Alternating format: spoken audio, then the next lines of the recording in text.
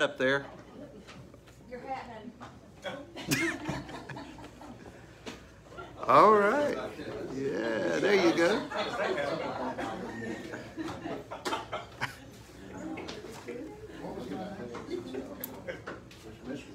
All right. Well, welcome. Welcome, everybody. Hope everybody's having a good week. Good rainy day. Let's open up in prayer. We'll get started. Lord, we just thank you, Father, for the privilege to come into your house, Father, and gather on a Wednesday. And Lord, we just thank you for good fellowship, Father, and just good people. We can't wait to get here in the middle of the week to see all our friends. And Father, we just pray you'd bless our time together, Lord, in Jesus' name. Amen. Amen. So we're going to be in page 40 of the Israel book. Hey, Margaret. All right. Page 40. We can either bring a chair around there, or you want me to bring a chair around? You mind getting it, Speedy, and take a chair around there? Make it easier. You sure? Okay.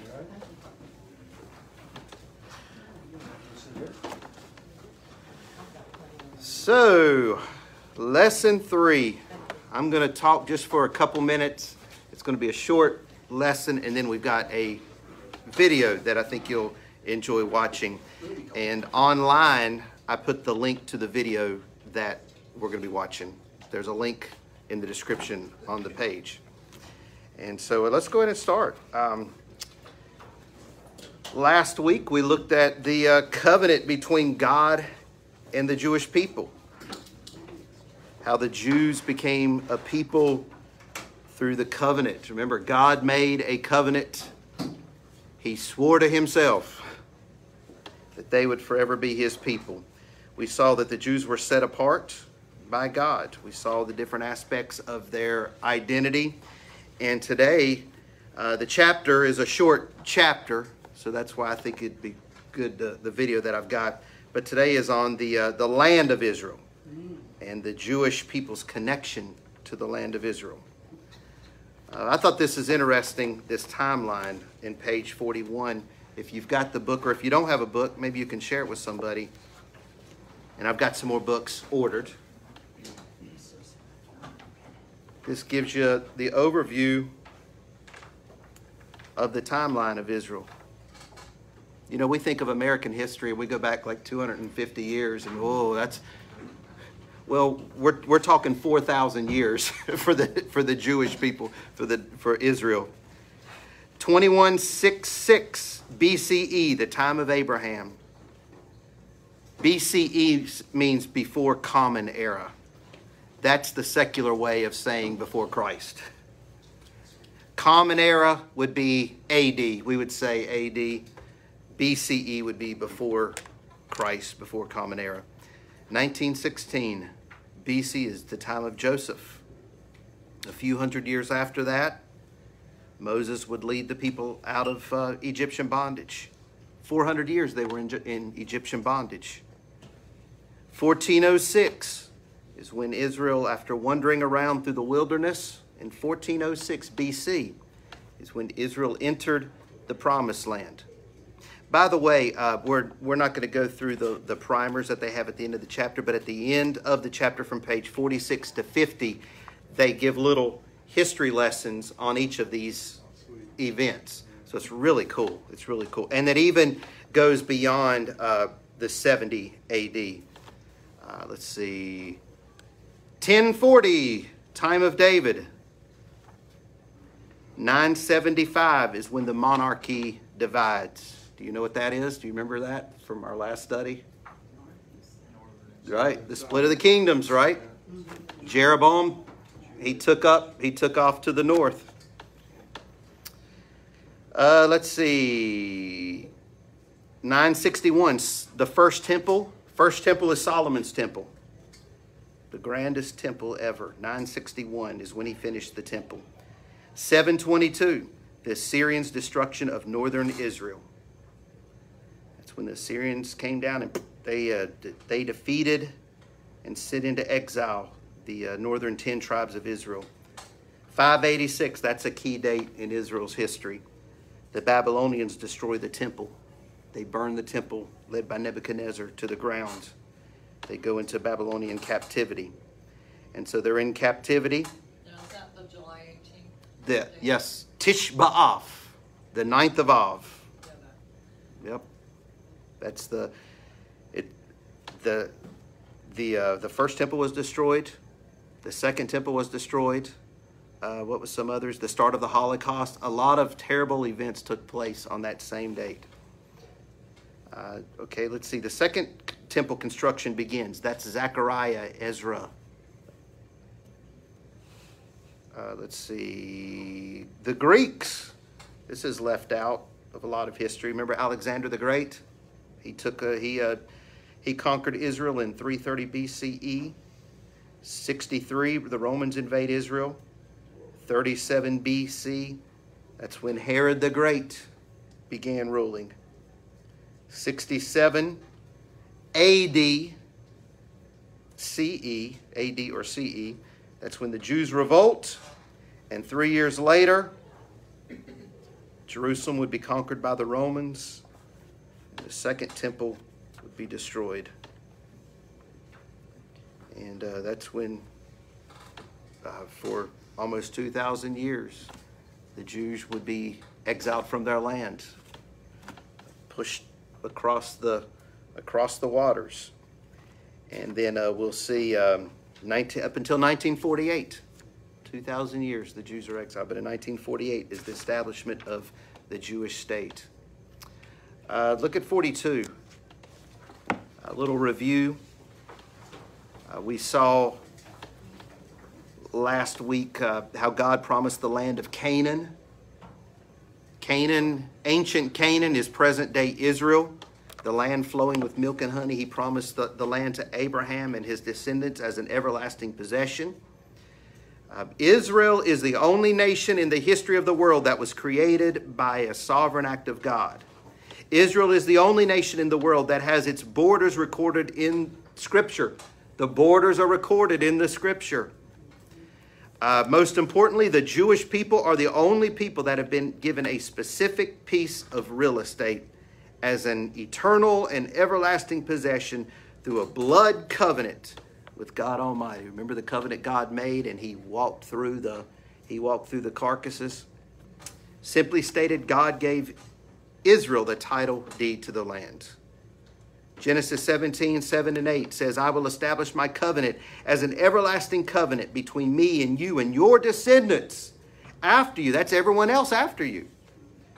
For the generations to come, to be your God and the God of your descendants after you. The whole land of Canaan, where you now reside as a foreigner, I will give as an everlasting possession to you and your descendants after you, and I will be their God.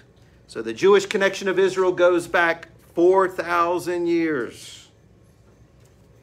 When Abraham left his homeland and he moved to Canaan, more specifically in Shechem. And we just saw a second ago after that, the Exodus from Egypt. Joshua would take the children of Israel across the Jordan, and they would possess the land. Key aspects of Jewish law are directly related to Israel and can only be fulfilled by Jews living in the land. Parts of the law pertain to the land. For example, if Jews are in control of the land, they must observe certain agricultural practices. If they are not in control, then they follow another set of rules. See, this is the importance of the land. Exodus, Deuteronomy speaks of all those rigid laws, even on how you deal with the land. You're to work the land 6 years, but on the seventh year, you're to give the land a rest, just like a Sabbath. If they would till the land on that seventh year, well, God wouldn't bless it. But that would be the year of Sabbath, rest for the land. They would also leave the corners of the land for the sojourners to help the poor. So they had to follow some strict practices. What's interesting is and you can see it in the primer in the back, you can see a picture from 70 AD to 1948, the land the land that was flowing with milk and honey, it was barren. It was a waste place. And you see pictures, you know, it was just sand. But in the early 1900s, a group of people, Israeli settlers, a couple families joined together, bought some barren land, and there's a picture, and it's present day Tel Aviv. And now the land is flourishing and just fertile and beautiful and lush because the people are back in the land. When the people were away from the land, it was a waste place. But now that they're in it, it's a blessed place. They pray, the Jews even to this day, they pray towards Jerusalem. They face Jerusalem 3 times a day. I know when I was flying over there, at about 3 o'clock in the morning, I heard, and I had to use the restroom. And I walked back, and right in front of the restroom on the plane, all the Jews looking out the window, praying towards Jerusalem. I couldn't get to the bathroom. I had to wait for their prayers. But it was they were facing whatever, east, west, wherever it was, looking out the window. And so that's the land. Yeah, that's right. The connection to the land of Israel is woven into the fabric of Jewish life. It's a foundational to how the Jewish people express not only their devotion to God, but their very identity as a people. Even after they were exiled, after AD 70, all those years, they still, even after they were expelled, most of the Jews from ancient Israel, the Jewish connection to Israel was maintained. They still had the connection. They still knew, even as they were dispersed throughout the world, they knew the promise. They knew the promise.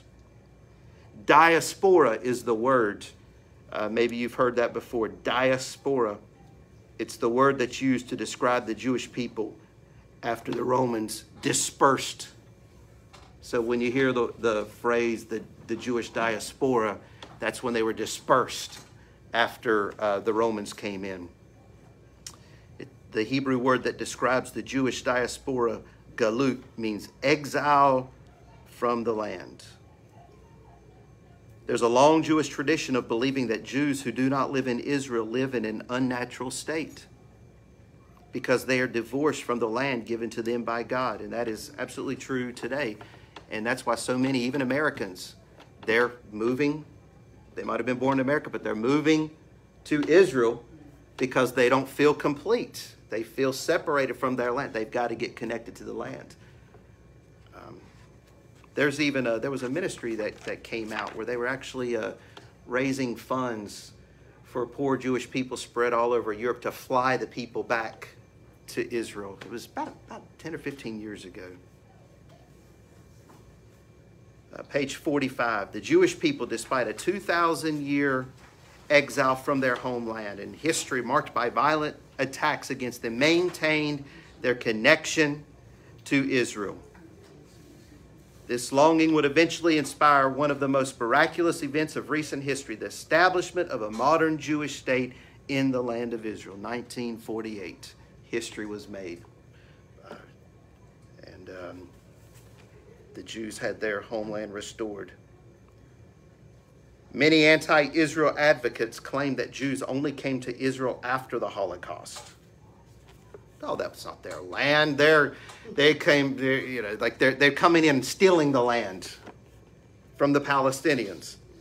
But there is extensive biblical, archaeological, historical, and anecdotal evidence to prove that there has been a continuous presence of Jews in the land of Israel for close to 4,000 years. And so now I'm going to sign off online, and we're going to watch a video on the City of David by Zev Ornstein, who is the director of the City of David. And I think you'll find it really interesting of some discoveries, and it ties in to this lesson. And for those watching online, the link, we're going to watch it in here. The link is, you can see it in the description, okay? So everybody have a good night. God bless. Hope you enjoy watching the video.